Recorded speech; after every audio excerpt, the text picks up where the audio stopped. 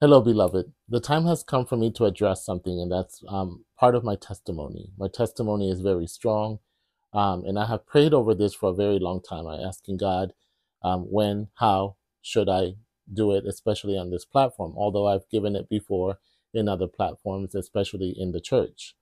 However, um, because of my testimony is strong, I'll try to make this as short as possible. Excuse me. However, it needs to be addressed and it needs to be said. And I haven't done a very good job at introducing myself on here, especially to all the new followers. My name is Carlos Morales. I am a pastor. I lead Divine Ministries International with churches in Kenya, New Guinea soon, Uganda, and Malawi, Africa. With that being said, I am rooted here in the state of Florida. I came from Puerto Rico in 1977. I was born in Caguas, Puerto Rico.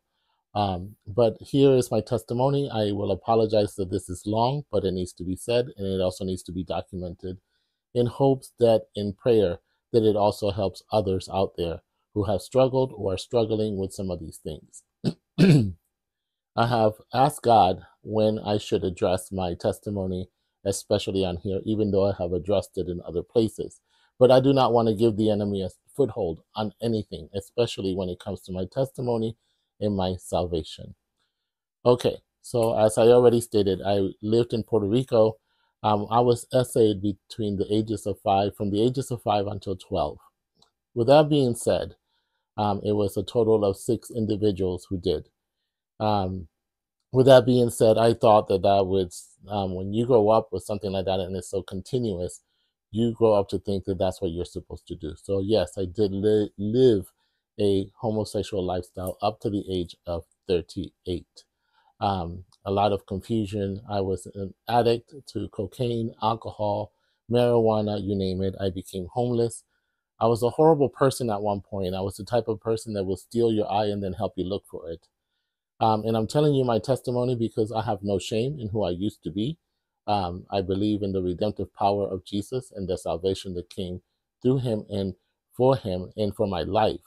Now, with that being said, when I gave my life to Christ, it came after I ended a 13-year relationship with another man. And it was very traumatic, very, very traumatic. And that night, I remember back in 2008, when this occurred, I cried out to Jesus at 1:30 in the morning.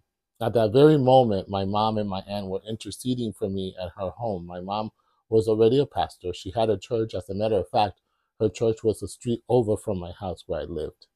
I grew up in the church. I departed the faith at the early age of 15 because of all the things that had happened. I didn't understand, and so on and so forth. Now, being gay was traumatizing to me. It was also a spirit that tormented me. So I am not here to bash anybody. I will offer you the same salvation through Jesus as He gave to me. I understand more than most people think when it comes to that, anyway. So what brings me to this? This brings me to today because someone made a comment on another social media platform, and it just blatantly came out and asked if I was homosexual. I said no, I was. I gave my life to Christ, and I am confident in Him who gave me salvation and the freedom to be me in Him, being free from it. Now, having same-sex attraction doesn't change. That is something that you'll fight to the end. Just like when you're an alcoholic, you will fight the temptations of drinking. You will find the temptations of drug addiction. All of those things that can come with any sort of stronghold or that you need to be delivered from. Now, I am not married. I am asking God for the woman to come into my life who He has assigned for me. I'm also not out there looking. I'm not interested in anybody. I don't practice any of those things. When it comes to looking for a romantic partner, I don't. My mind is just not there. A lot of people have come and gone, women, and it has turned out to be completely something that wasn't godly. Especially being a pastor, um, you will attract many, many things. And I praise God because I asked Him a long time ago, whenever these things, temptations, people, whatever, are going to come my way, please reveal it to me. And he does, and he does. And so he has already prepared my heart for this and any onslaught that may come, because I am in him, not in anybody else. My life is for me. My anointing is for the world. So for the people who essayed me, some have passed. I have forgiven everyone, everyone. And my heart, Jesus filled my heart with compassion for them. And glory be to God, they're all saved. They all gave their life to God. They also asked for forgiveness.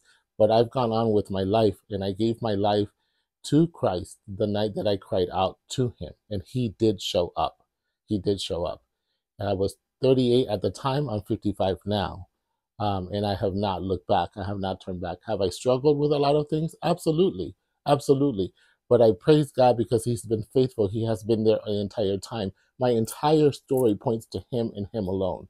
I cannot give credit to any single person, although God did put a whole lot of people in my path to help me reach fruition in my salvation, in meaning understanding what salvation really is, what it is to follow Jesus, what it is to study the Bible, what it is to worship, what it is to praise. And I will tell you this right now, when I was 5 years old, even back then, I remember that all I ever wanted was to sing to God. And moving a little forward in the story, as I told you just previously, that my mom's church was a street over.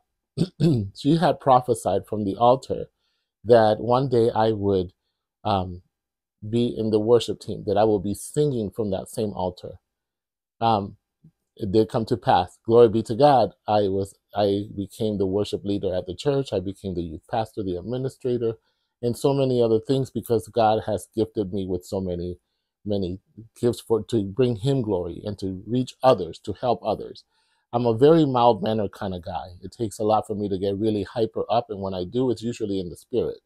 But I do not take any mess from anybody, and I will not join anybody else's mess. I've had to deal with a whole lot of things, and this is the point of this entire story: is there is redemptive power in salvation. Jesus can deliver us from whatever it is that we have been traumatized from. Jesus has the ability to go back to that very moment when you have been traumatized and heal you from that day forward, because there's no time and space for him. And when he heals you from that point forward, the story points all to him. And you can't do anything but tell people about how amazing this journey has been with him, this walk, to be able to talk to him, to be able to feel him. And I mean, when I say feel him, to feel him just completely take over you and reassure you that he is with you, that he hears you. In a previous story, and a message that I told other people is this: I ended up in jail for 55 days. And those 55 days was the time that God said, okay, now that I have your full attention and you're going to read my word, here we go. And it's exactly what happened. And I remember that when that happened, I remember being angry at God, because I asked God, how long has the enemy tried to just do away with me? He says, since you were even in your mother's womb, when you were 5 years old, and on and on and on. And I asked him, I said, do you hear me when I talk to you? The very next morning, one of the prisoners that I used to look after, and I went out into the courtyard, and he said to me, God says not only does he talk to you, he walks with you. There is a God, and God is amazing. And I wanted to share this story with you because I have not done a good job of coming on TikTok and letting you know who I am.